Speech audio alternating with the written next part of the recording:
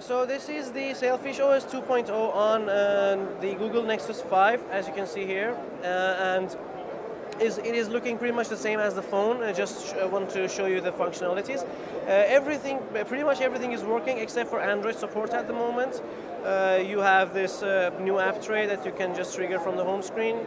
You have the new notification area look, and you have the Tunes TV for as the partner space.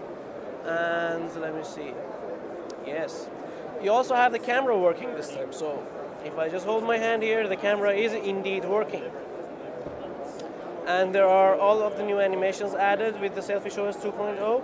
So if you want to see the full coverage of Sailfish OS 2.0, check out my video on Jolla phone with Sailfish OS 2.0 or the Jolla tablet, which also looks cool.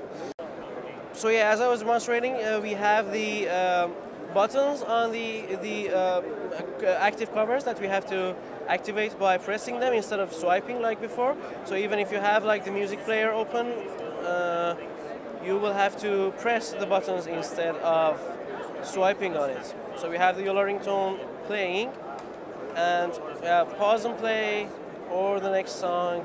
So it will not work with the swipe, because swipe will take you to different screens such as the notification area or the partner space. And we also have the new pulley menu from the top, which instead of completely locking the device or closing the application, will bring you a full menu of full of choices from different ambiances, and also locking the screen. Double tap doesn't work on Nexus 5, but everything else pretty much works. They also worked on the sensors, so the accelerometer also works very well, and it wasn't working before. Yeah. This was a quick preview of Sailfish OS 2.0 on Google Nexus 5.